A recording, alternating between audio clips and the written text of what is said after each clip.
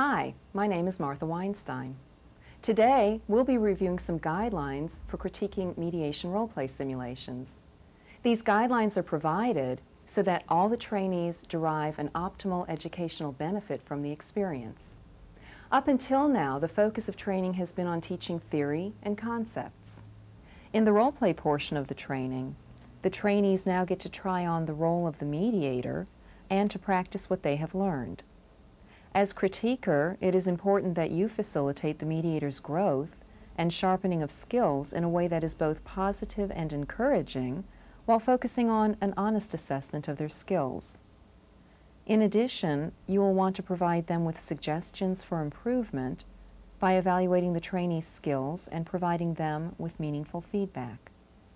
Your role as critiquer includes setting the stage for optimal learning by lowering the mediator trainee's anxiety and encouraging experimentation, observing the role play without interrupting, completing the role play critique form during the role play, facilitating a group critique of the mediator's skills, starting with the mediator's self-critique, ask the participants for their critique, provide your comments to educate and inspire the mediator to learn from their mistakes, and suggest options and new techniques for the mediator to try. And finally, providing the mediator with a written critique. In order to accomplish all the tasks required of you, you must proceed in an organized fashion. Before the training program begins, familiarize yourself with the role-play scenarios which will be used and the role-play critique form which you will fill out. The critique form gives you the parameters you will use in assessing the mediator's skills. Use the critique sheet as a guide to review the technical aspects of the process, the opening statement, agenda development, issue summaries, caucus, confidentiality, neutrality, writing the agreement, and closing the session. At training, before the role play begins, introduce yourself to the role play mediator and parties and select your seating. Remember that selecting your seating is as important to the role-play simulation as setting the room is for the mediator of a real case. Since it is the mediator's prerogative to arrange the seating, be mindful that you don't interfere with his or her room arrangement. However, choose your seating in order to best observe the role-play and all of the participants without being intrusive. Make sure you are not seated behind the mediator, as you want to see the mediator's facial expressions and observe any other nonverbal cues. Remember to note the time you begin and fill out the top portion of the mediator's critique sheet. You must allow a minimum of 45 minutes for each county mediation role play and at least 60 minutes for each circuit and family mediation role play. In addition, you must allow at least 15 minutes for a critique at the end of the role play. During the role play, do not interrupt the role play to discuss stylistic differences, watch your nonverbal cues, and pay attention to the entire role play. Do not bring cellular phones, beepers, reading material, or other distractions into the role play room with you. Write your comments on the critique form. As much as possible, try to record direct quotes which the mediator said, which were particularly helpful or detrimental to the mediation. After the role play, ask the mediator for a self-evaluation. This will help you to assess how well the trainee understands how he or she did and will assist you in structuring your comments in order to be most helpful. Ask the role-play participants for their comments on the mediator. This allows the parties to reflect back to the mediator how the mediator's interactions affected them. It is often very useful for the mediator trainee to hear the comments of the parties in the role-play. Encourage them to be as specific as possible about words or actions which helped or hindered them in reaching resolution. Be sure to keep the discussion focused on the mediator's interventions. Although it will be tempting for the parties to discuss how well they did as actors, the real value of the exercise will be achieved if everyone discusses only the mediator's role in assisting the parties. Discuss your critique of the mediator by reviewing your notes from the critique sheet. You should identify the mediator's strengths and areas for improvement. Remember, a critique consists of both items which were conducted successfully as well as those which need to be improved. Give the mediator the signed critique form for their review. It is for the mediator to keep his written feedback on his or her performance and can be used for future reference by the trainee. In a moment, we'll see some dramatizations of how not to conduct your critique. These are exaggerated examples of common mistakes made by critiquers. So, make yourself comfortable and let's watch some inappropriate critiquing.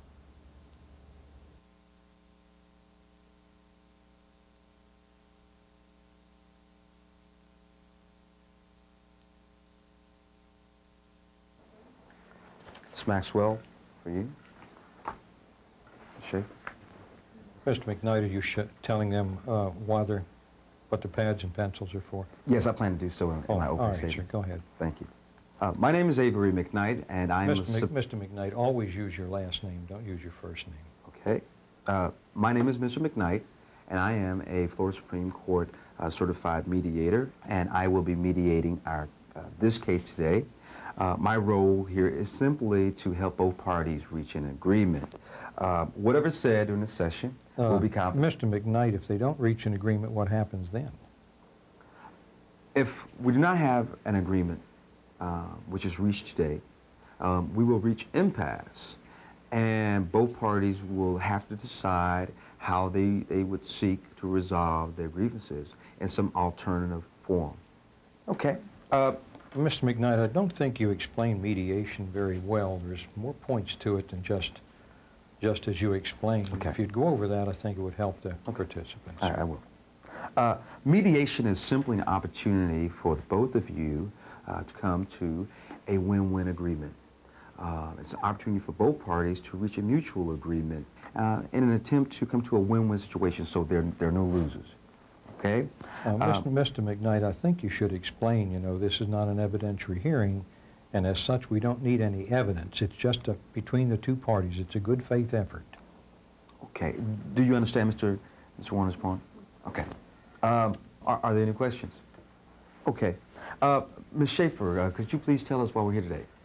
Wait, Mr. McKnight, you didn't really explain anything about caucusing. You go back and pick up caucusing, please. Okay. At some point during our session, I may want to meet with each of you individually.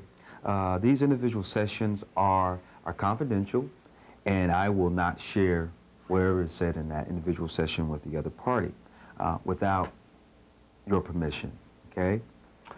With that in mind, Ms. Schaefer, could you please tell us what... Mr. McKnight, would you explain what happens if you caucus and then when you come back in, what happens then? Hopefully, by caucusing,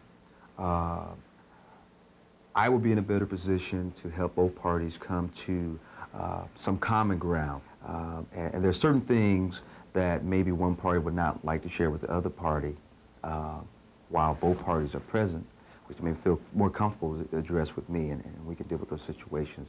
And feel free, if you want to have an individual caucus or individual session, please let me know. You don't have to wait on me. You can tell me. Individual session with whom? With me. Okay, Ms. Schaefer, why don't you tell us why we're here today? Mr. McKnight, Ms. Schaefer is the defendant. You always start with the plaintiff. So if you start out again, please. Ms. Maxwell, as the plaintiff, would you please tell us why we're here today? Mr. McKnight, let's stop right here for a moment. Let me show you what an opening statement should really look like. In this scene, the critiquer interrupted the role play and thus disrupted the learning experience for the mediator. Although it may be tempting to interrupt and offer advice during the role play, don't do it. Your role as critiquer is not to instruct during the role play, but rather to critique it at the conclusion. As painful as it may be to watch, it's often valuable experience for the mediator to get through those tough situations, even if by trial and error. In some rare cases, it may be necessary to interrupt the role play, reorient the participants, and allow them to restart, but don't do so unless absolutely necessary.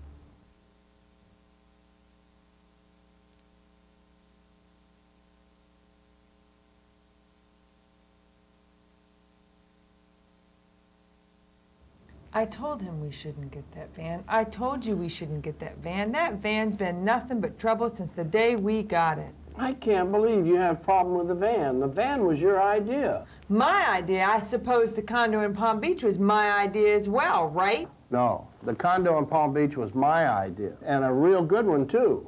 I don't care about the van. I don't care about the condo. All I care is that I get Tracy. You can't have Tracy. Your family's crazy, and I don't want to live My family's crazy? What do you mean my family's crazy? After all the things your family's done and all the trouble they've caused us, you dare to call my family crazy? Your family's been nothing but... Just as the mediator must watch their nonverbal cues during mediation, so must a critiquer watch their nonverbal cues during a role play. Here, the critiquer's behavior was distracting to the mediator and the participants. A mediator will have reason for action or inaction, but during a role play, allow the mediator the freedom to explore their style without comment or nonverbal cues. Use the critique form to note your comments and concerns, and you can review those with the mediator at the conclusion of the role play.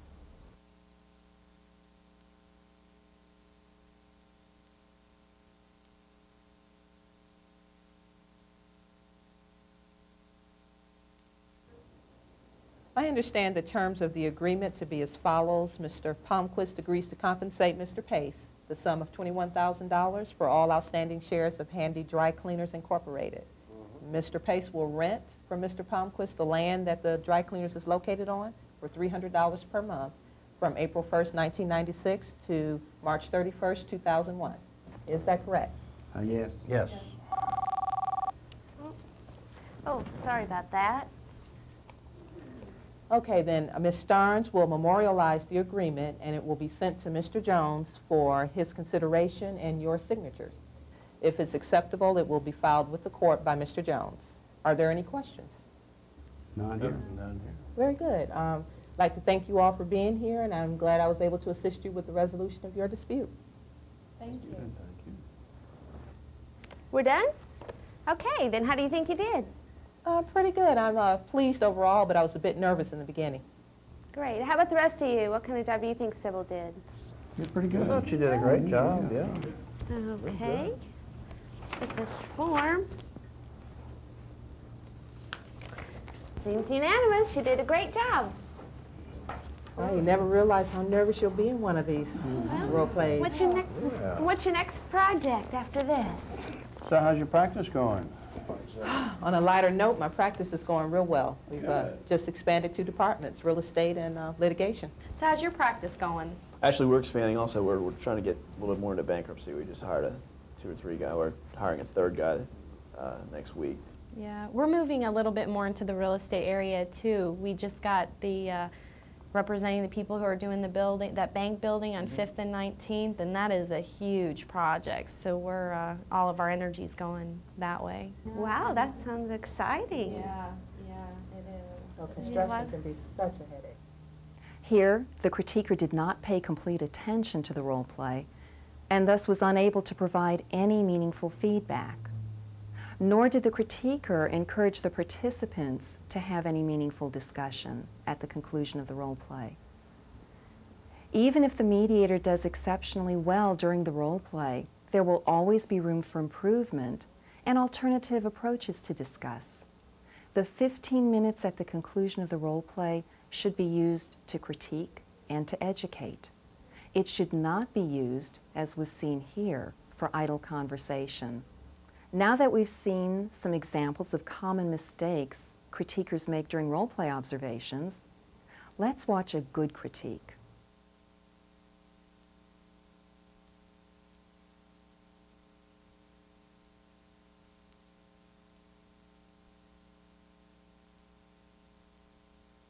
Well, Kathy, how do you figure that you did? I think I did okay, except that I must confess I was nervous at first. I didn't ask enough open-ended questions. As the mediation started to progress, I thought of things that I could have said that would have made them open up more, and I think that would have made the mediation be a little bit more effective. Well, we're all a little nervous at first, but we'll talk more about your nervousness in a few moments. Okay. Well, how did you all figure that Kathy did? I think Kathy did a good job, and she seemed to be a little bit more comfortable as things went along.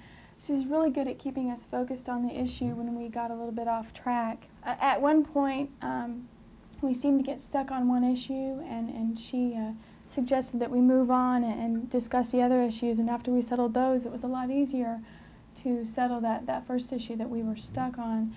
The only thing I want to ask is, why didn't you caucus with me? I must confess, I was so excited about the breakthrough with Greg. I guess I got carried away, and I just couldn't wait to get back to joint session. Like I said, I got carried away about the breakthrough with Greg. I think Kathy did really well considering all the issues that she was faced with. I think one very important part was when she mentioned that mediation was a voluntary proceeding and that we are part of the process and we are part of the resolution of the problem. She reminded us that if we go back to court, that in all likelihood the judge will make the decision, and we may or may not like the results of that, and we kind of lose control of the process at that point. So that was really helpful. I also felt very involved in the process, and that was really good. Frankly, I thought that you would talk more than what you did, but actually you talked just the right amount, and that really helped to keep me focused, and it made me feel like I was, part of the process and also somewhat in control of the process, and that was really good. Mm-hmm. Those are good comments. And I personally thought that Kathy did a very good job in helping both of you make a decision for yourselves. Kathy, I enjoyed your opening statement, and you explained mediation very well. You established neutrality of the part of yourself. But watch yourself on the wide-ranging statements about confidentiality. You stated that everything here was confidential and could not be used at, in trial. I'd rephrase that statement a little bit to the fact that the session is confidential unless you both waive the privilege. If there are any questions, about waiving the privilege, let them ask. It seems like at first you were having a little bit of trouble accumulating the information. It seems as though when you first started out, you were asking straight-out questions, and they were not open-ended. And it sort of got things a little bottled up. But once you started asking the open-ended questions, it came out very, very well. You established your continuity, and everything rolled very, very nicely. Did you see the difference it made when you changed your style just a little bit? I sure did. I saw the difference that asking the open-ended questions made, because initially what I was getting from the two parties were 1- and 2-worded sentences, and that wasn't what I wanted. And I figured out what was happening was I was just simply confirming the issues, and that wasn't what I wanted to do. What I wanted to do was actually explore each issue and not just confirm the issues. But after you got them talking, you helped them to see the issues and prioritize the issues, and then you moved to another topic, which kept the whole thing moving in a very nice fashion. Remember, though, when you're in your caucus, time goes by so rapidly. It just may seem like a lifetime to the party that's outside waiting to get back in. And just remember to always caucus with both parties, even though there's only one party you really want to caucus with. Aside from that, let's see, your closure was very good. Thank you. Since both parties agreed to appear without counsel, you should remind them that their counsel has 10 days to review this agreement before it would be finalized. Gregory, since Sarah didn't hear what happened in caucus, how do you think the mediator helped you to reconsider selling your 18-foot boat when in the beginning you said you refused to do so?